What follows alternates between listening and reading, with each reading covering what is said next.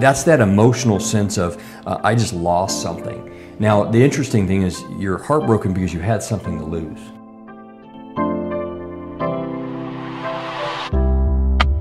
And so I want people that are going through pain to go, listen, it's okay if we end up somewhere where we want to be, right? Can we handle that if I can tell you that down the road something good's going to happen? Sure.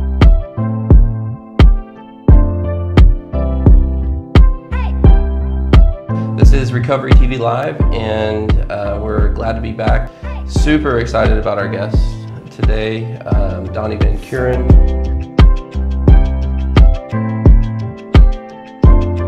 Without further ado, let me go ahead and introduce Donnie. Donnie, thanks for being here today. Looking forward to it. Appreciate it. Yeah, thanks for asking. So this is the day after Valentine's Day. Yeah, this actually can be some of the roughest times of the year. I've had several people in my office today that if they're single, they're reminded that they're single. Yeah. If they've been divorced, they're reminding themselves that they aren't with someone right now. Mm-hmm. Even if they have really tough marriages and tough relationships, even if they're not married, this is a time to reflect and remind yourself that you don't have a good relationship. So it is a lot of people remind themselves they have somebody, and that can be a good thing, but there's probably as many on the other side, if not more, that this is not a really good time of year. Mm-hmm. Right. Not unlike the other holidays where, you know, Christmas, there's a lot of grief. A lot of reminder of, hey, I don't want to do Christmas. I remember losing my mom or dad or something. Right. Sure. So I can imagine a lot of people are like, they're suffering or just finishing up Christmas, like, oh, I gotta do Valentine's Day now. And, oh yeah, it's a dread. Yeah. It can be a dread, and I've seen a few of those just this week that this is just a tough week. Their depression's up, their anxiety's up, and it has a lot to do with this week. Yeah. For those that experience a broken heart, or maybe that's an experience they just had, does that necessarily mean the relationship's over? I don't believe it does, and I've had situations where it isn't over. I mean, a broken heart is emotions. It's not necessarily conducive to the outcome.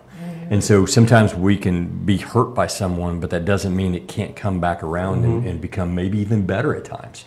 And so no, I don't believe it's the end of a relationship. I don't think it is because we're hurting right now doesn't mean there's not reconciliation or the ability to grow in the relationship and have a renewed feeling of safety, security, and strength. So no, I don't think it's the end. I think it's just a really tough spot. You know, I parallel broken hearts to loss because I do grief counseling. So someone will come in and they've lost a husband or recently a son, and that brokenheartedness of losing someone has a lot of parallels to the same feelings of someone whose husband just left them or whose wife left them or girlfriend, etc. And so that's that emotional sense of I just lost something. Now, the interesting thing is you're heartbroken because you had something to lose. Right. Yeah. Okay, so I've lost something. I'm grieving the loss of something. Now, what is that? Well, I'm grieving the loss of someone that I got to talk to in the morning. I'm grieving someone that I got to share a Valentine's with. So really that loss is I've lost something that I once had. You wouldn't have a broken heart if you never had anything, or had a heart to break is a way to say it. But I do think it's that emotional upheaval of someone taking something. I love what, I don't remember who stated it, it's not mine, and they said the hurt of losing someone, the grief, is love with nowhere to go. Let's just take that from a broken heart. I have all these feelings and love, I have nowhere to put it. And that's probably a pretty good understanding or explanation of pain. They're experiencing an immense amount of feelings that generally would be distributed into the relationship, right? Yeah. So now where do I put this? Yeah, exactly. Where's that energy going? Yeah. And then in our society today, we have so much comparison. So now I'm going, and by the way, I'm not like everybody else, which is a whole nother emotional upheaval for us. Because I don't fit in, I'm behind, I'm not sharing with that person. Now, of course, we're basing that on social media, and we don't necessarily put out our bad day.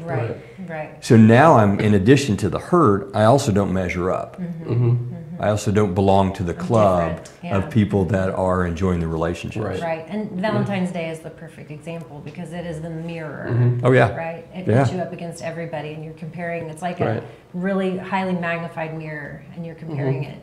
Your relationship or where you are to everybody else around you. And if we don't have a sense of who we are, which in today's world, especially adolescence, and I don't know who I am, so I am who you tell me I am. Right. And if you tell me I don't measure up, whether you said it or I just in taking that information, Sure. well, this just further exasperates that. And so even really solid people that are mentally and emotionally in a good place, it's really hard to not go, well, but am I really? To not be affected. Yeah, in some way. absolutely. Right.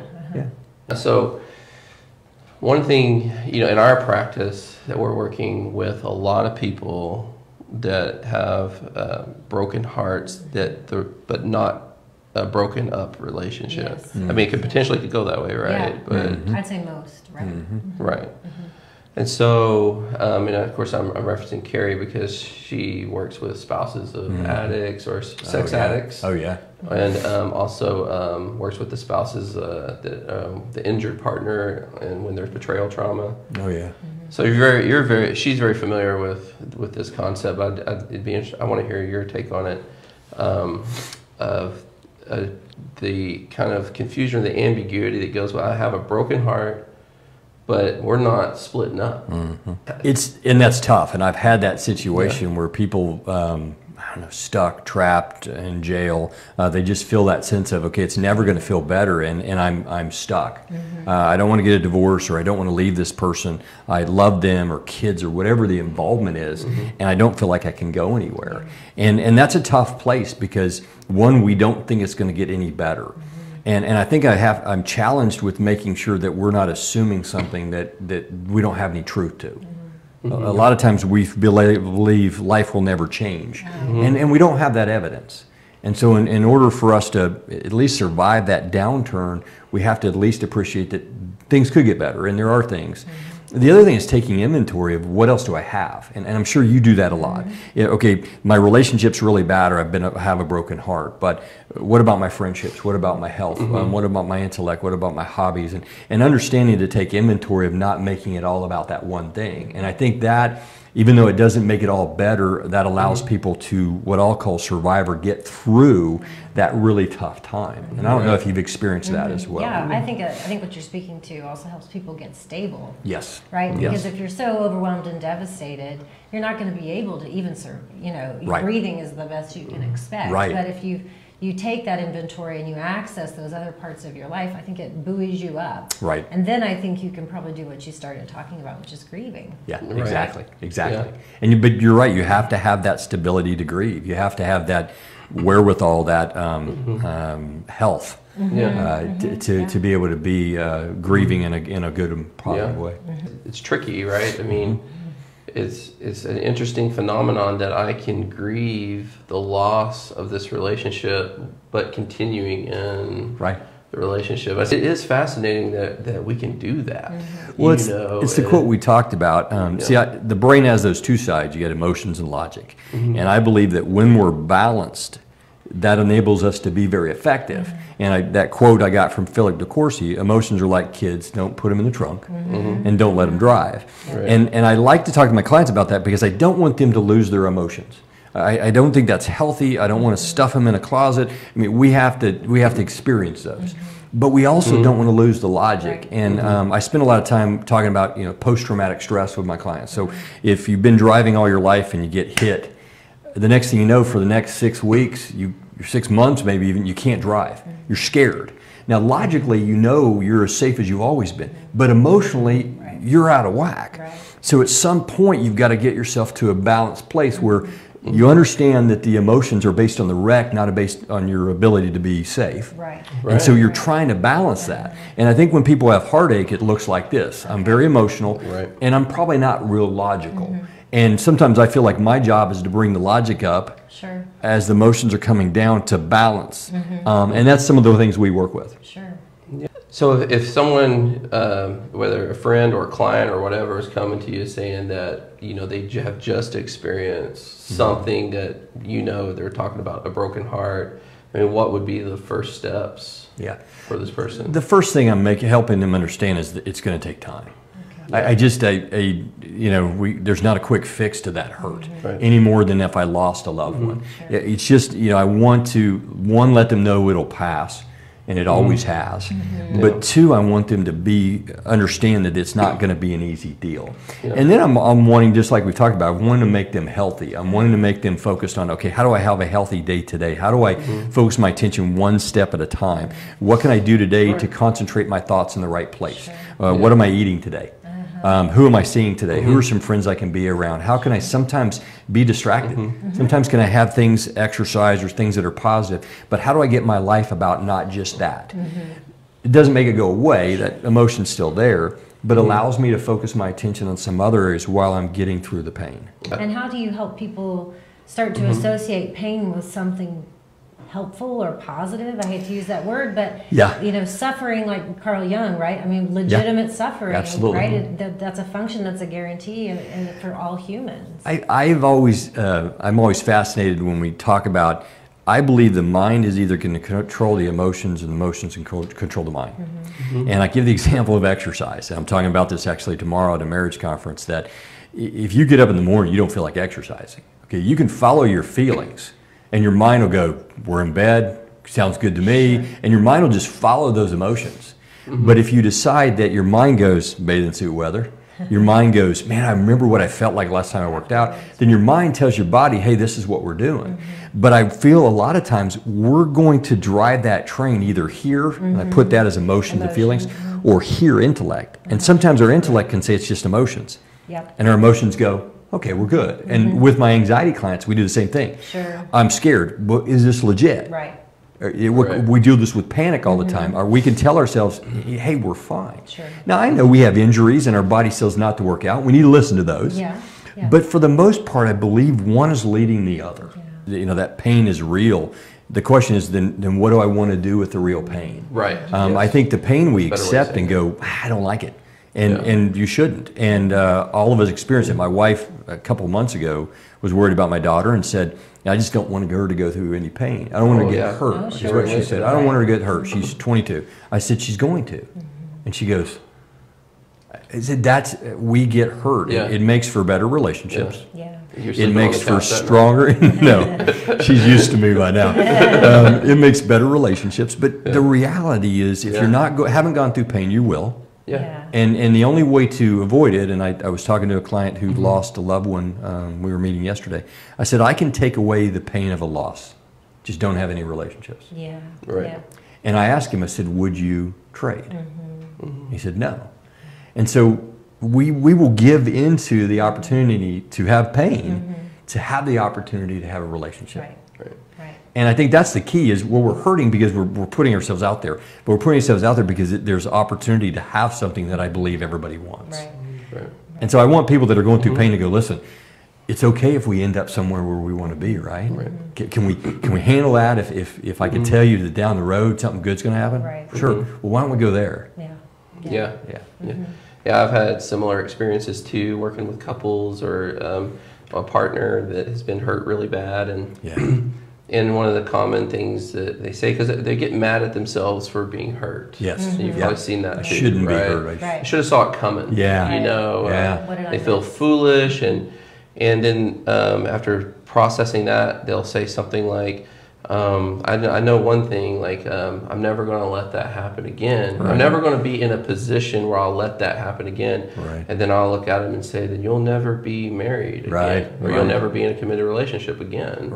Because part of, and I just put your quote up there where you talked about being in a relationship is a law, or let me put it back up there so we, so I get the quote right. So if you desire a life without loss, it will take a life without relationships. So I like how you said that. But that's what we are doing, or what we're trying to express to our clients too, that it's not just that this is just how relationships work, it's what is required for it to work. Like you cannot put yourself in a position, in a relationship, and it work well if you're not vulnerable to feeling fooled or foolish, right? One of my favorite definitions of love, when I'll do pre-marriage, and I do a lot of marriage work, you guys are aware of that, is giving someone the permission or opportunity to hurt me and trusting they won't. That's the goal. Yeah, that's what we're exactly trying to get, yeah. because I'm not going to have what I believe we're supposed to have in a marriage unless I open myself up to get hurt. Yeah. And it's exactly what you were saying. So I'd say, hey, if you can get to the point where I give my spouse the permission to hurt me, and I trust they won't, that's what we're, and I believe what we're all searching for. Sure. Yeah. But of course, there's the risk of trusting that I won't get hurt. Yes. Right. Yeah.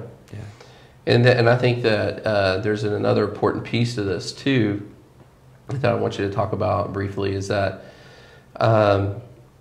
there is a concept, I think it was Janice Abram Springs, I can't remember, she wrote a book called After the Affair, and then she actually wrote a book about forgiveness.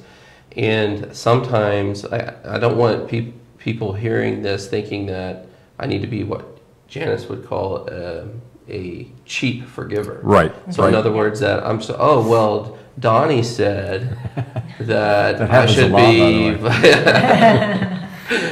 We'll start using that. I'm going to tell Mom what Donnie said. That Donnie said that I just need to trust you again, and just throw myself right back into it and right back in front of a train. Well, the thing about loss that you were saying is that we learn from that. It's not that we never go back to the well, but we go back to the well with more wisdom. I had a guy recently whose girlfriend broke up with him, and we talked about, okay, so what was it that you've learned from the person that you started dating? What didn't you know prior? What are you going to take with you? And I think when we're hurt in a relationship, especially when we have to stay in, that means we set boundaries. Boundaries should happen. They should say, listen, I'm not going to open myself up to get hit again, to emotionally or physically altogether. I need to make sure I'm safe. If I'm staying in, if I don't learn from my hurt, well, then I set myself up to be hurt again. And even though we're saying hurt is going to happen, that doesn't mean that I'm not learning from it. And in many ways, protecting myself from being hurt again in the same way or in a different manner. So I'm with you. We really talk about boundaries. We really talk about what do we learn maybe in the next relationship. If you got hurt and you're not in a relationship anymore, what are you going to learn to take forward? Because you're going to take baggage. Sometimes you're not going to trust very easily. It's just going to be a part of it, and you're going to have to deal with that. Sometimes you're not going to expect someone to love you. I mean, there's a lot of things you're bringing to that if you don't recognize and look for, you'll take it to the next one. If you're just now suffering or feeling or just experienced a broken heart, or you've been in it for a while, and often you've experienced this probably too, where people are in it too long. Like I've told many clients, that's too long. We need to get you well.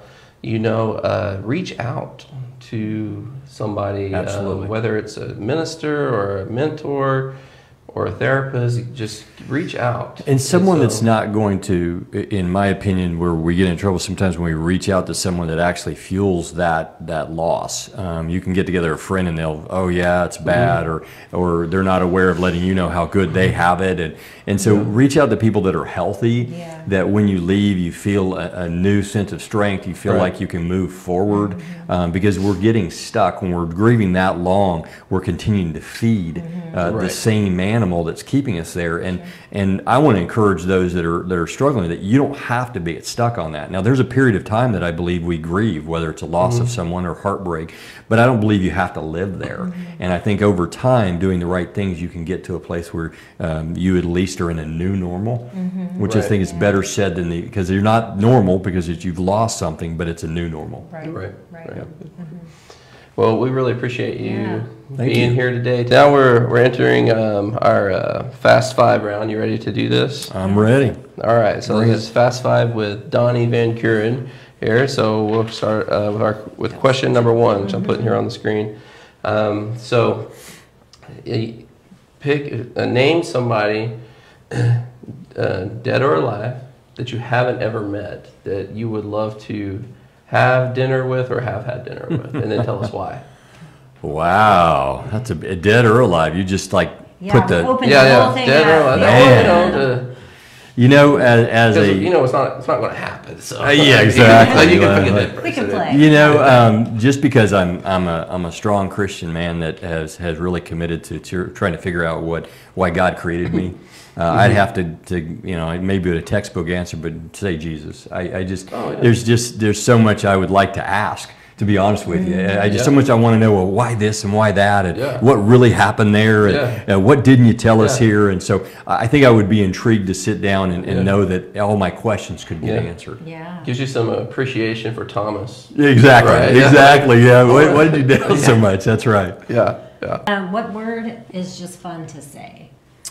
What word is fun to say? Because we talk all day, right? So yes. Words can have man, I'm probably going to date myself again if I say that.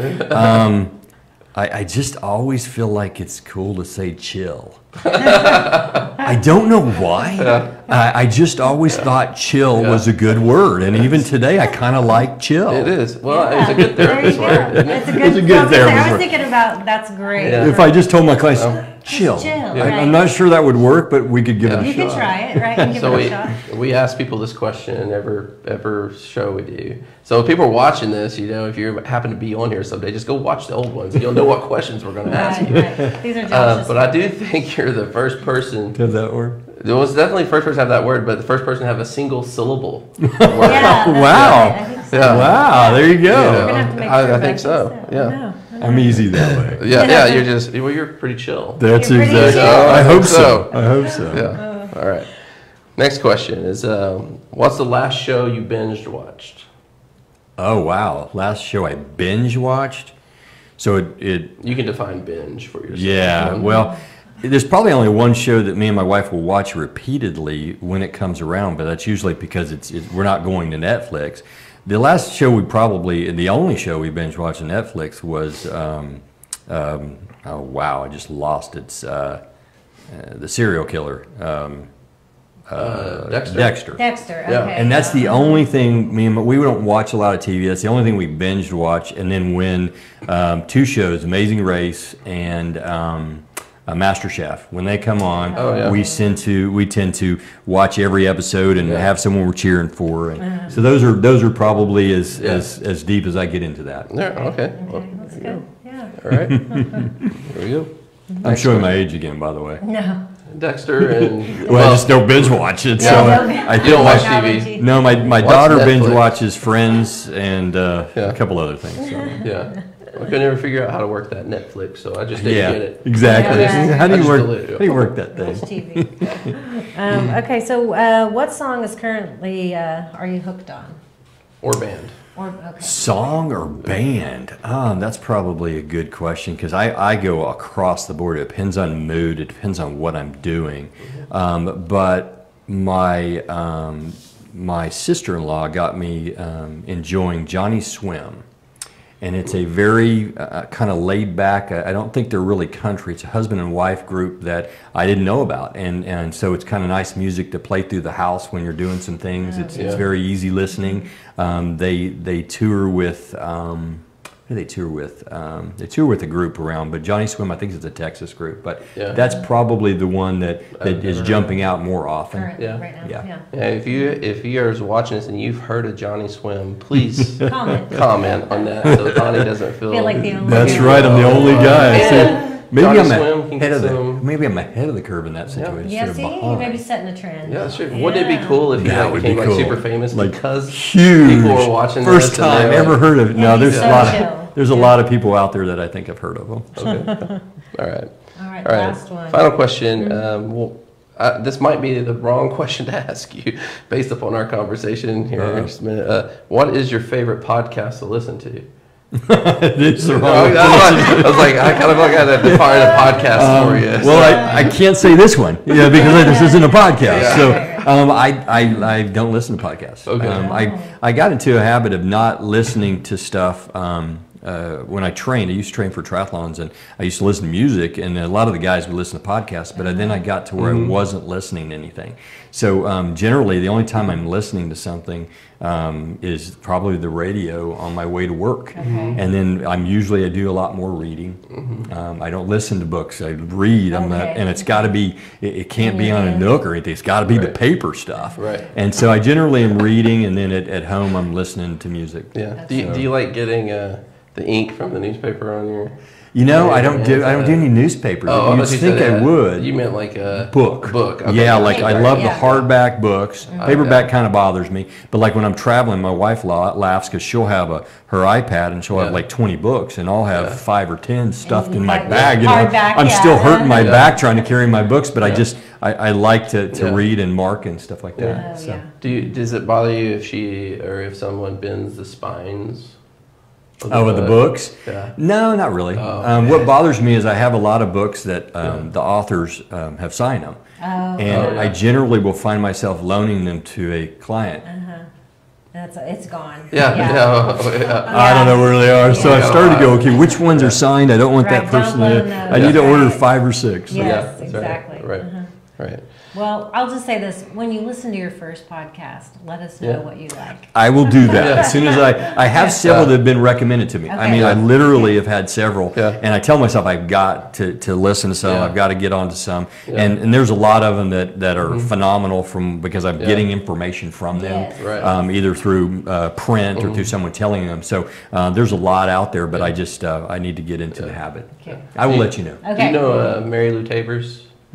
She's a therapist here in town. Anyway, she's watching right now because we're live.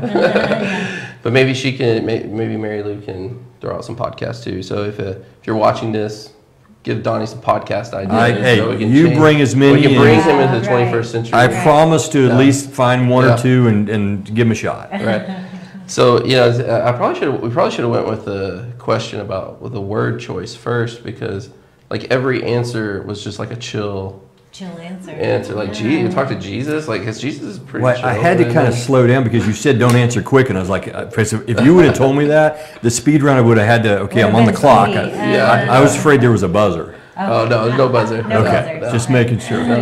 But even his name, Johnny Swim, that even sounds pretty mellow to me. But yeah, give it a shot. Like I said, I was told about it, and my sister-in-law lives in Texas, and I was like, they were wearing the shirts, they were going to concerts. Right. I mean, like big time, and I was thinking, what is this? And then when I listened to it, it's nice, it's catchy. Cool, very cool. Plus, it's nice to say you follow someone that no one knows. You know, if you said like Journey, I'm dating myself again. If you said it, everybody's like, I know that. But if you say someone doesn't know, they're thinking, man, he's deep. Yeah. Well, we really appreciate you being here with us, doing this. It's really awesome. You got to, again, check Donnie out. Go to his website. We usually try to do these every couple weeks, but we won't be back for a few weeks. Usually we do every 2 weeks, but we're going to do 3 weeks. So hang with us. We got Matt Stevenson lined up. Matt is going to talk about when divorce is on the table.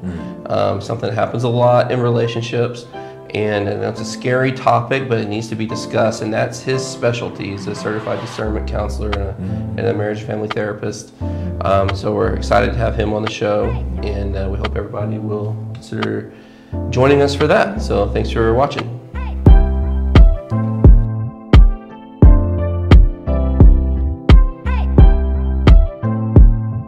Well, 1820 is my company that I started when I started counseling. This is my second career. So you mentioned earlier I worked at Love's and then left Love's to start a practice in 2000 and I guess about 11 when I got my license. And wanted a name. I really was focused on the Christian aspect of counseling, and so Matthew 18:20 has a significance, and that's what those numbers are for. And then actually when we started New Path with my partner Cynthia Shioko, Dr. Cynthia and Marty Loberg, it is also a Christian-based group, and so the 12:2 is Romans 12:2. Taking time out of your day to come and be part of our really awesome studio. For those of you who can't see the studio, we'll post some pictures, but I really think the news stations, we're setting the bar high. That's I think probably. This is impressive. This is my first podcast, so I'm impressed. Well, it's been a thrill. You're dating yourself here. This isn't a podcast. What is this? This is Facebook Live. Okay, now podcast is you're listening. This is also my first Facebook Live. Okay, good.